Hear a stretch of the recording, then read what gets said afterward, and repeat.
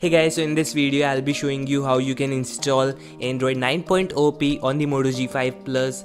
And in case you don't know, just a few days back Motorola started rolling out official 8.1 Oreo beta version for the G5 Plus, but I think it's too late, and why not install Android P when it is available and is pretty stable right now. You can use it as your daily driver.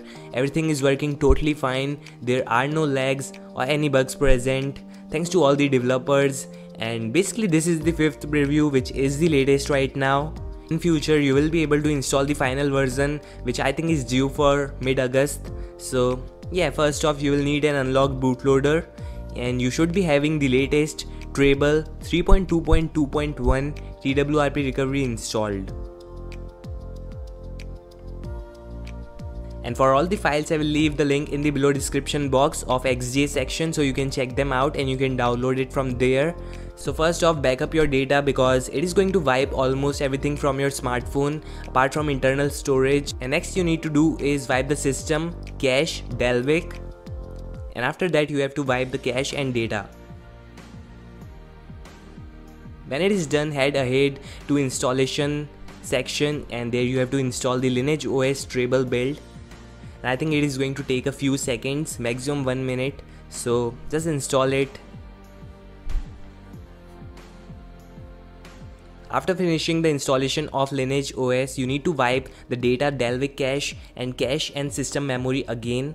And it's not like that you have to follow the exact procedure in order to install this Android P. You can do it on your own way if it is working for you, but these are the instructions written on XJ, so that's why I am following them. You can do it on your own way if it is working fine for you. Next you have to do is install the Android P DP5 image, and you can do it from installation section. You can also do it via fastboot method, but I think this method is pretty simple because all you need is a smartphone in order to install the Android P DP5. So after flashing the DP5, go to mount section, and there you have to select the vendor.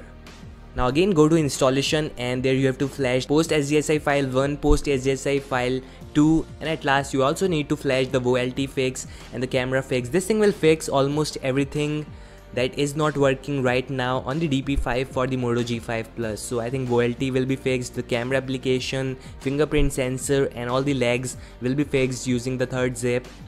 And after flashing all of these, you need to go to mount section again. There you have to select the vendor again, and at last you need to flash the post SGSI 3. Now we are going to install the ACE kernel using same method. So just install the ACE kernel.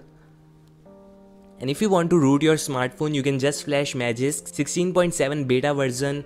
If you don't want to root your smartphone, just skip that part.